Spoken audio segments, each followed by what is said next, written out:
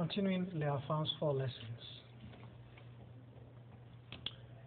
To remain healthy, one does not sleep during the daytime and stay up through the night. The sixth reason I do not have a son, Liao Fan, is my habit of staying up nights, not knowing how to conserve my energy. Aside from these, I have many other faults which are too numerous to mention.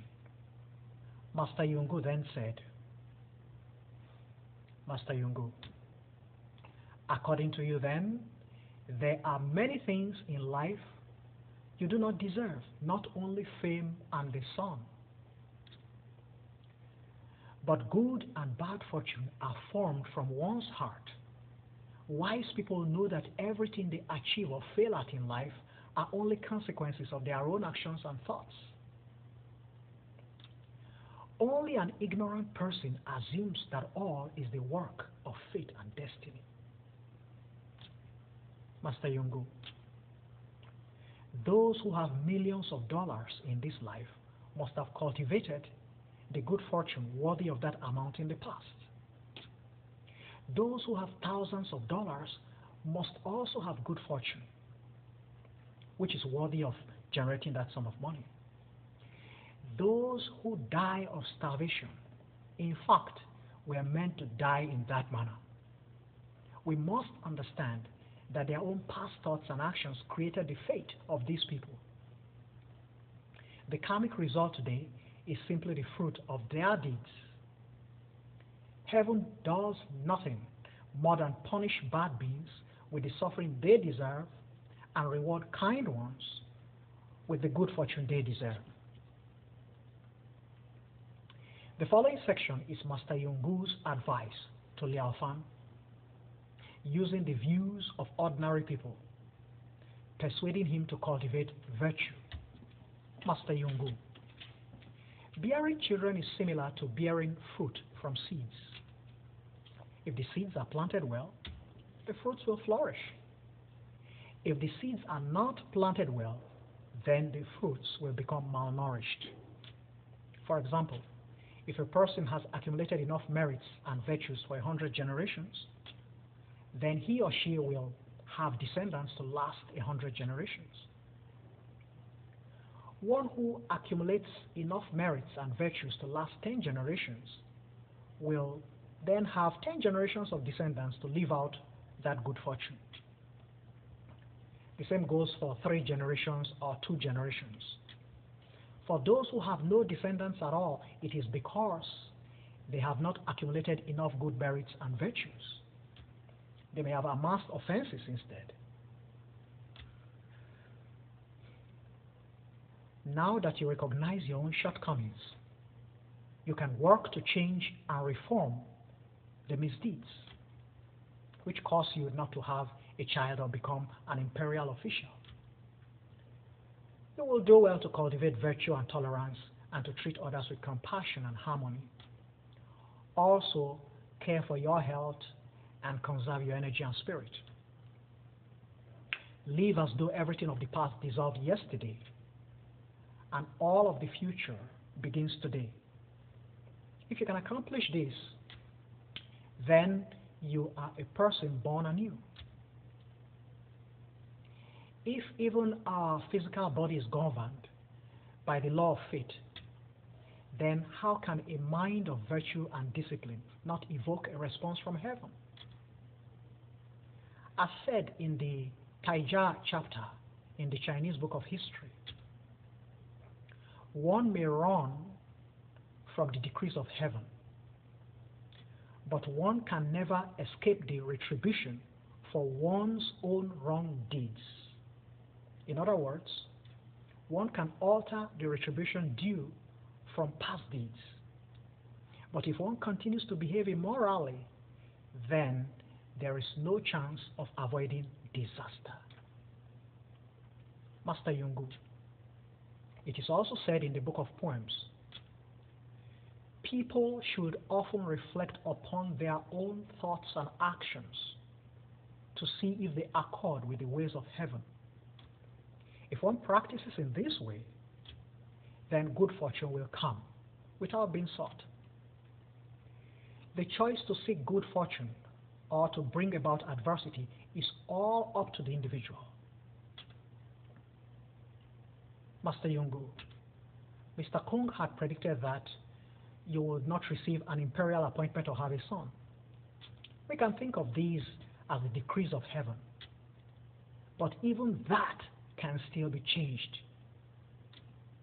You only need to reform your improper ways, practice kind deeds, and work to accumulate merits and virtues.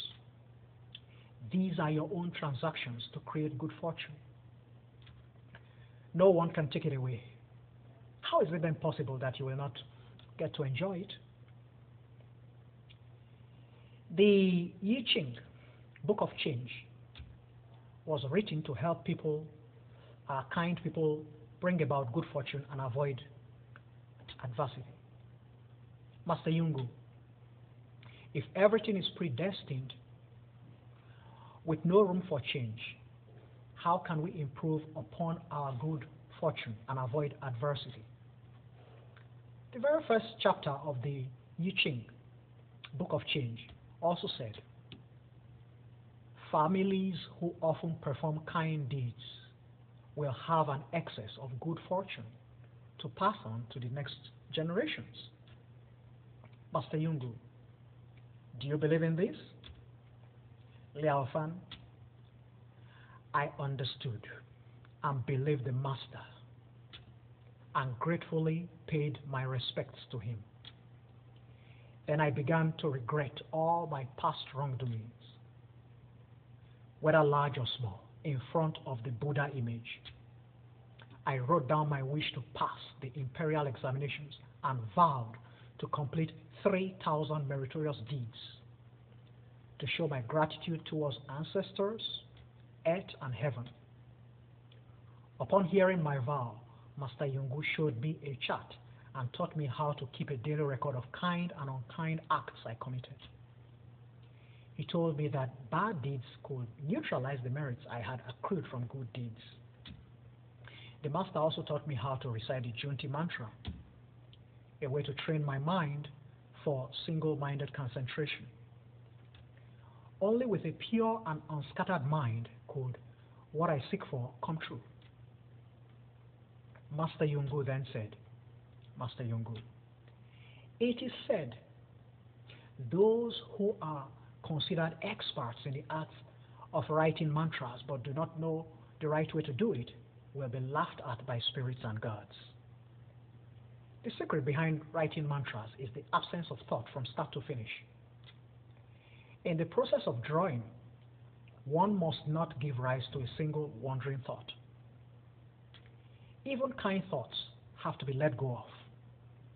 Only under these circumstances can a mantra be successful. When one asks for or seeks something in terms of changing fate, it is important that one does it when the mind is still. In this way, wishes will be easily fulfilled. Master Yungu, Meishu's stated in his principle of forming destiny that Meishu's, there is no difference between a long life and a short life. Master Yungu, at first glance, one would find this hard to understand.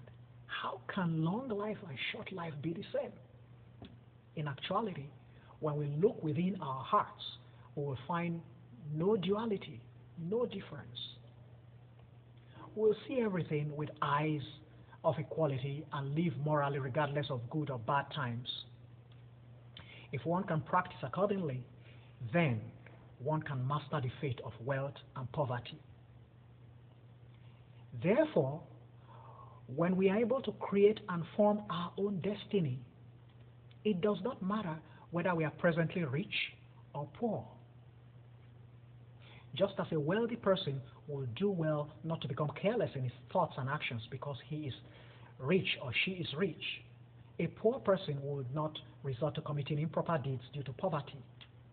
In either case, one needs to meet one's responsibilities and to be a virtuous person. Master Yungu, if one can practice morality regardless of conditions, then he or she will surely change a poor life into a prosperous one, and a prosperous life into an even longer lasting prosperity. One should also look upon long life and short life equally. A person who knows he or she is short-lived should not think, I'm going to die anyway, so there's no point in being virtuous. I should steal and kill for my benefit while I can. No. Instead, one who already knows he or she has a short life to live can be even more diligent in cultivating kindness, hoping to gain a longer life next time, and then perhaps the merits from practicing kindness can even lengthen the present life. Master Yungu, one who is long-lived should not think, I have all the time in the world. It does not matter if I do something bad once in a while. A long life does not come easily. It is to be cherished and used to cultivate even more kindness and virtue. Otherwise, we may very well use up our long life all too soon. Master Yungu, one who understands this principle will be able to change a short life into a long life through virtuous behavior. The issue of life and death is the most critical issue of one's life. Therefore, long life and short life is also the most important issue to us.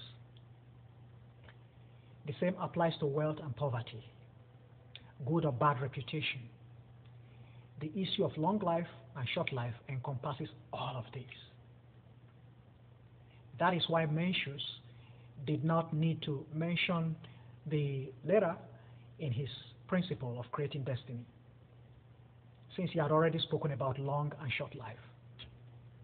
Liao Fan, Master Yungu then told me about Mencius' teaching on cultivating the self. Master Yungu, one who wishes to cultivate needs to do so daily and to be mindful of his or her conduct every moment, ensuring that no transgressions are made. As for changing one's destiny, that depends on the accumulation of merits, seeking for a response from the heavens. When cultivating, one needs to be aware of one's own faults and resolve to correct them, just as in curing a sickness. Perseverance is required, and attainment comes when one's practice matures and ripens. In that case, one's destiny will most definitely change for the better. We should work toward severing all bad habits and thoughts. It will be quite an accomplishment for the true benefits of these teachings to be felt once one reaches the state of no thought. The actions of worldly people usually follow their thoughts. Whatever has to be thought is not considered natural. I know that you are still unable to accomplish the state of no thought, but if you practice reciting the Junti mantra continuously, it will help you to overcome scattered thoughts. When you recite, you must not think of reciting, but recite consciously and diligently without any attachment. When the reciting becomes second nature, it will be effective. The essence of this practice can only be understood after one practices it. Liao Fan, my name used to be Shuai, which meant broad learning. But after receiving these teachings from Master Yungu, I changed it to Liao Fan, which means transcending the ordinary. It signified my understanding of the fact that we create our destiny, and that I did not wish to be like worldly people who allow destiny to control them. From then on, I began to be constantly aware of my thoughts and actions. I was very cautious and careful in whatever I thought or did. Soon I felt quite different from before. In the past, I used to be careless and lived my days in distraction and had no self-discipline at all. Now, I find myself being naturally respectful, careful, and conservative in my thoughts, speech, and actions. I maintain this attitude even when I'm alone, for I know that there are spirits and gods everywhere who can see my every action and thought. Even when I encounter people who dislike or slander me, I take their insult with a patient and peaceful mind and do not feel compelled to quarrel with them.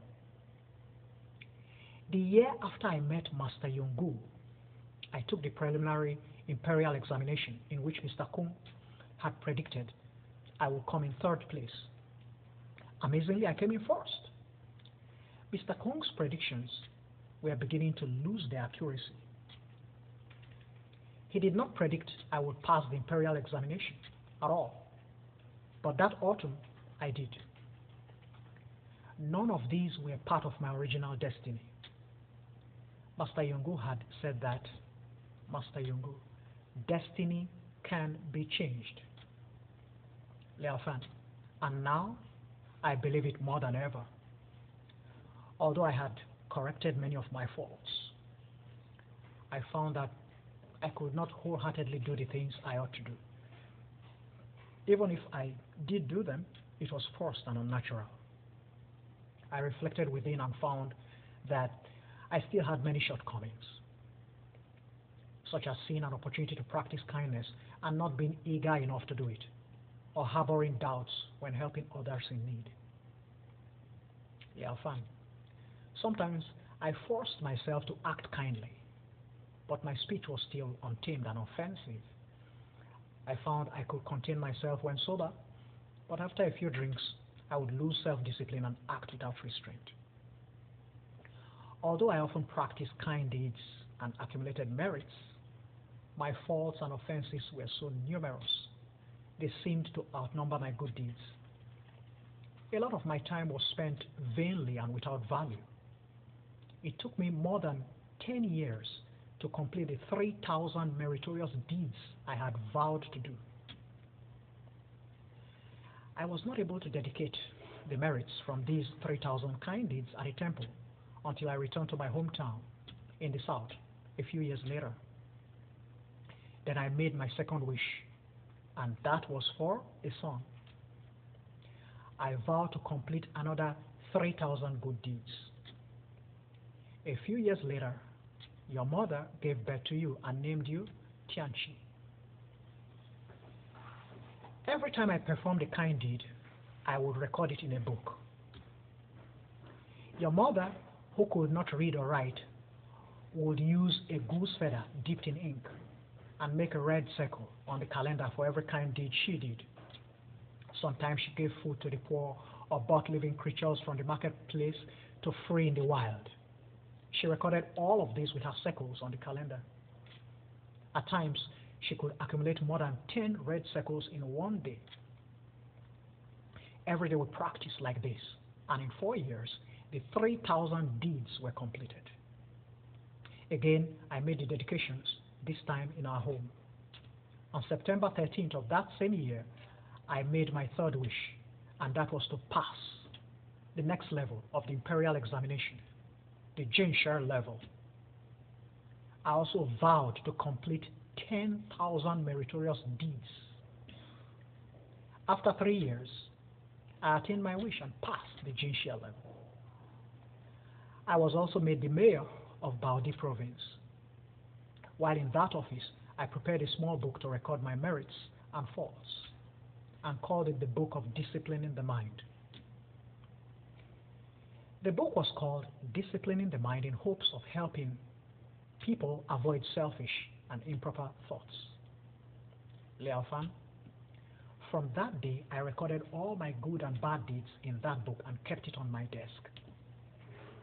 Every evening, I would burn incense and make a report of my deeds to the heavens at a little altar in the garden. Once, your mother was concerned when she saw that I had not accumulated much merit and asked Tianchi's mother, "In the past, I was able to help you in your accumulation of kind deeds. and were able to complete the 3,000 meritorious deeds. Now, you have made a vow to complete 10,000 kind deeds, and there are fewer opportunities to practice them here at the government residence. How long will it be before your vow can be fulfilled? Liao Fan, that night, after your mother spoke these words, I dreamed of a heavenly being and told him of my difficulty in completing the 10,000 kind deeds. The heavenly being said to me, heavenly being, when you became mayor, you reduced the taxes on the rice fields. That was a great kind deed, and that deed itself was worth 10,000 merits. Your vow is already fulfilled. Liao Fan, as it turned out, the farmers in Baodi province had to pay a very high tax, and when I came to office, I reduced the taxes on the rice fields by nearly half. But still I felt strange. How did the heavenly being know about the tax reduction? Liao Fan still held doubts and wondered how a single deed could be worth 10,000 merits. Liao Fan, coincidentally, the Zen master Huan Yu was traveling from the 5 Plateau Mountains and stopped briefly in Baodi. I invited him to the government residence, told him of my dream, and asked whether it was believable. Master Huan Yu said, Master Huan Yu, when doing kind deeds, one must be true and sincere and not seek any rewards or act with falsity.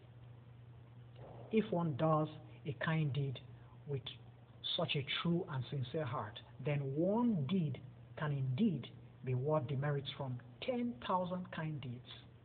Besides, your act of reducing the taxes in the province benefits more than 10,000 people. You have relieved the suffering of heavy taxes on all these farmers.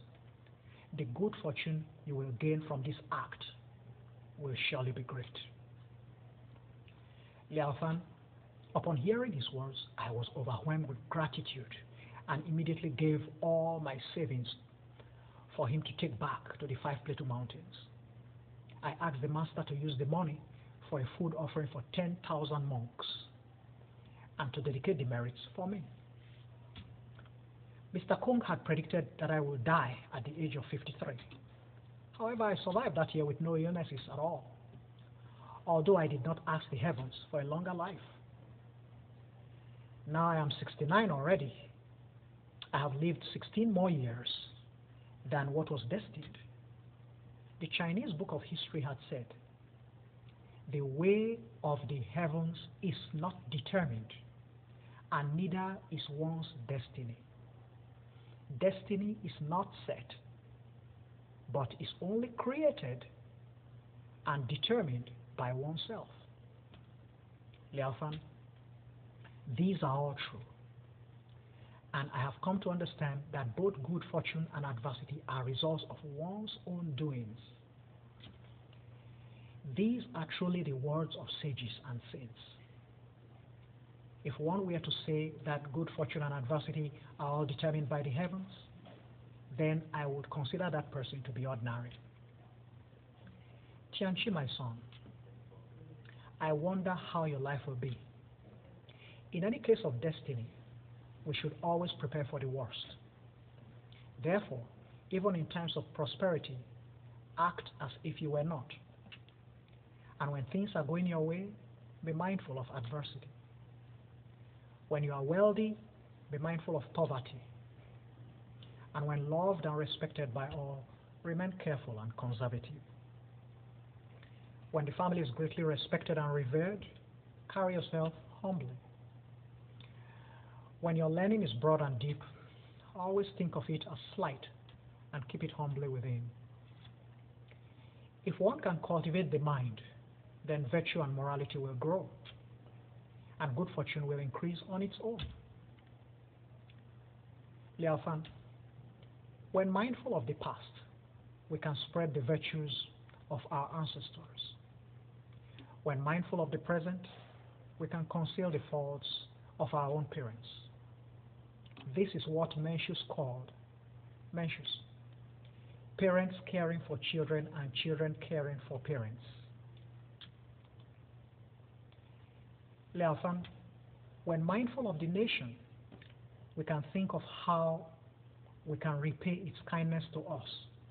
And when mindful of the family, we can think of how to bring about good fortune. When mindful of the outside, think of how to help those in need around us. And when mindful of within, think of how to prevent wrong thoughts and improper actions from arising. These 6 contemplations are all positive ways to cultivate good character. If one can practice accordingly, one will surely become a truly honorable person. Liao Fan, one needs to be able to detect one's faults every day in order to correct them every day. If one is unable to detect any faults in oneself, then improvement of character is out of the question. There are many intelligent people in the world who refuse to cultivate morality and virtue and cannot put forth diligent effort in their work. Their failures later in life are owed to a single word: laziness. Tianqi, the teachings of Master Yungu are truly the most worthy, profound, real, and proper teachings, and I hope you will study them closely and practice them with all your effort. You must use your time wisely and not let it slip by in vain.